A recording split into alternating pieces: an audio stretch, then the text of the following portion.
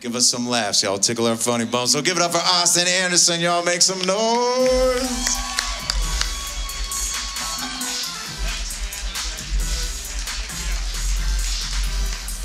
All right, give it up for the assassins of assembly. That's probably backwards. This is awesome, man. Benson, this is my new favorite place. I almost didn't make it. I'm 39. I ran out of gas on the way here. It hasn't happened since I was 16.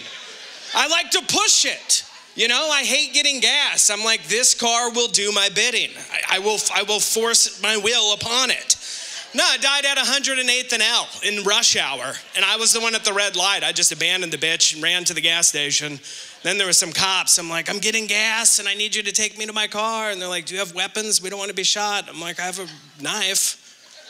And they took it, and they got me gas. And I'm here. I'm just glad I didn't smoke a bunch of weed before that happened. Because I wouldn't be here right now. If my car died and I was high, I'd be like hiding and shit behind a bush, waiting to see who's gonna come up on the car, you know? I don't even like today's weed, it's too strong. All right? Dude, I miss 1999 weed. That's my weed. Yeah, man. This stuff with the sticks and the seeds, the stuff that Snoop Dogg hates, that's what I love. Because back then, you could smoke a blunt with your buddies and all smoke it and just be kind of mellowed out, giggly, watch a movie. You do that with today's weed? One of those people is taking their shirt off screaming, I'm having a heart attack, and that person is me. Because it's happened. And I took my shirt off because I'm like, the only way I will live is if my heart can beat without restriction, you know? So I took it off. I'm like, beat, heart, beat. I'm just waiting for weed to become legal because once it's legal nationwide, that's when I'm gonna open my businesses called Weed Fit. Where it's like CrossFit, but for weed. Where we build up people's tolerance. They come into my warehouse, you know, we start them off with a one-hitter, get them a pipe, and we'll roll some joints, blunts, do some weird shit like hot box under a blanket. Cut the bottom off a 2-liter, do some gravity bong rips out of a bathtub. I love it when people say it's medicinal. They're like, it's medicinal, man, it's my medicine. I'm like, you smoke your medicine out of a bathtub. You degenerate. I can't even believe weed's getting so strong now, you can smoke it with a blowtorch. They got dabs. I've never done them. It's too hardcore for me. I'm like, I don't even think you smoke meth with a blowtorch. But now we're doing that with weed. You do? Are you from Council Bluffs? I was gonna ask if anybody knew.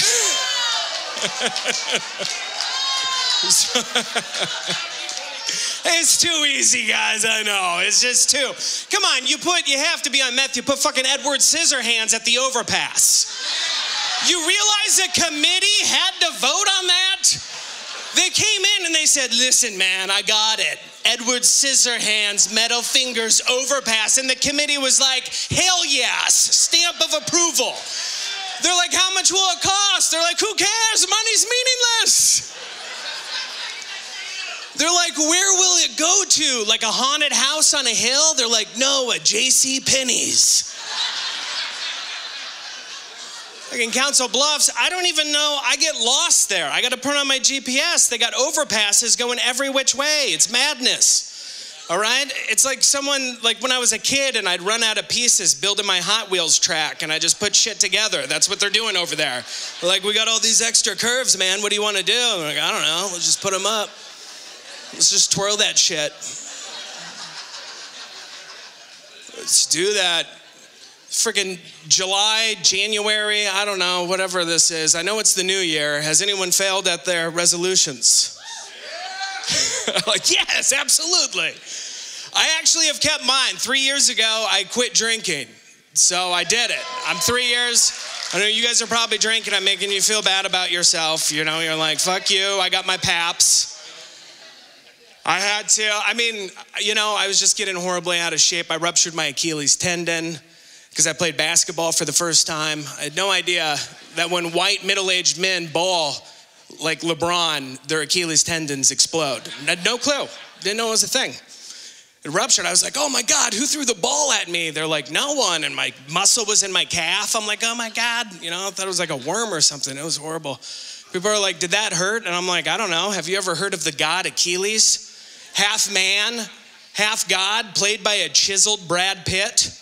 No one could kill him. He would kill whole armies, face off against the biggest guy, kill him immediately. There wouldn't even be a war. One day, someone shot him with an arrow through his Achilles tendon, and he was like, fuck it, and he laid down and died. Yes, it hurts. It kills gods. I got a handicap sticker, though, so that was cool. I know what the future holds, endless possibilities of front row parking. I went to the College World Series. I don't even like baseball. I just wanted to park in the front, scoot around. It was sweet. So I ruptured that. I just got out of shape. I'm like, man, I got to cut out some booze. I've been a stand-up comic for a long time. We get free drinks. I'm like, I gotta restore this liver. Plus, I went to jail once, and it wasn't even like a good jail sentence. Like, where you're real drunk, you're like, yeah, I deserve this. No, I did not. All right, I only had 3 beers. I was in North Dakota. It was on a New Year's gig, actually. And I didn't feel well, so I left, and I'm speeding through South Dakota, right on the border. It's in Iceland, okay? It looks like the Star Wars movies. There's nothing there. It's a tundra.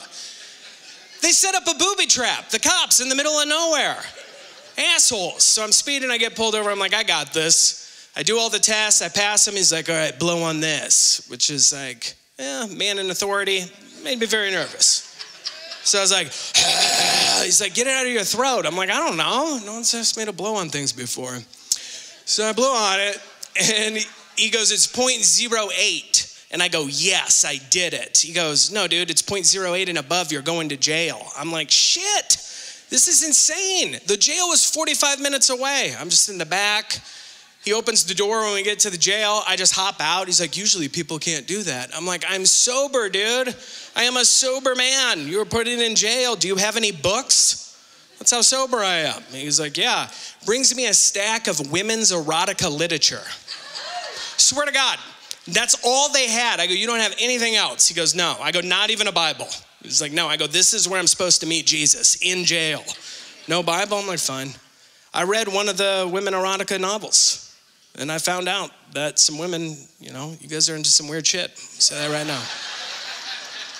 You just are. I had no idea women love dick veins so much. I had no clue.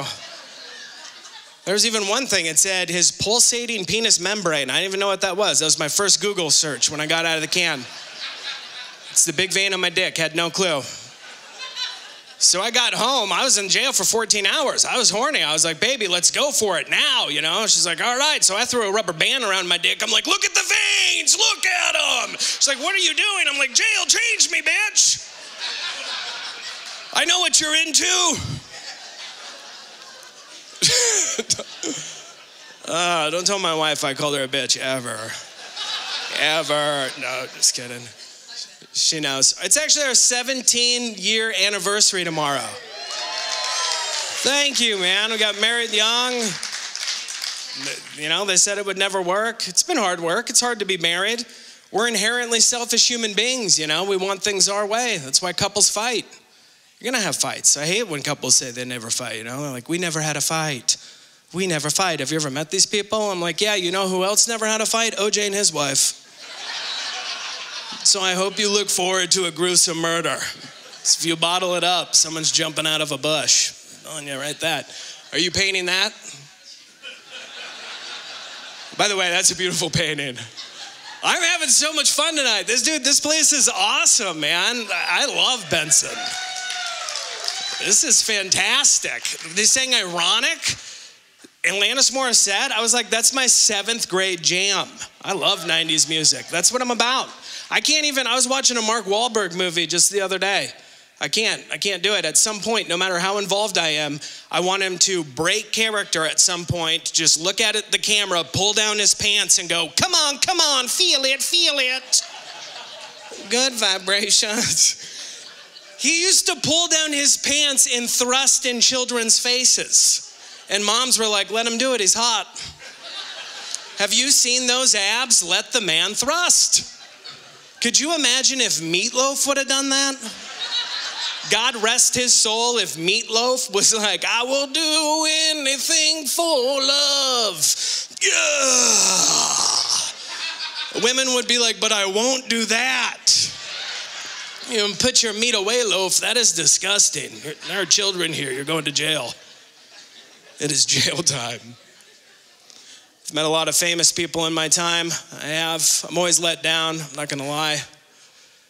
I am. And I hate it when people act like they know famous people they've never met. It really bothers me. Like I was at the grocery store. I'm in line, and this woman in front of me, I hear her say, Leonardo DiCaprio's a nice guy. So I go, you know Leonardo DiCaprio? She goes, well, no, I just bet he's a nice guy. And I go, Leonardo DiCaprio is a freak. He's been famous since he was a child. He's never seen an ugly person in real life.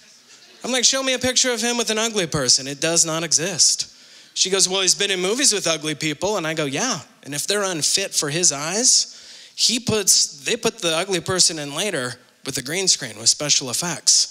She's like, what? No, that can't be true. I'm like, listen, I got a friend. He's very famous. He told me before Leonardo goes to sleep at night, his manager checks under the bed for ugly people and reassures him they're make-believe, just like monsters. And she goes, no, that's the stupidest thing I've ever heard. And when I meet him one day, I'm going to ask him. And I said, you will never meet him. And she goes, why not? I said, I think we both know why. Hey guys, thank you very much. I appreciate it. I'll actually be at the Funny Bone tomorrow night, opening up for Jeff Dye. So if you want to come see another show, come check it out. Have a good one. God bless. One more time.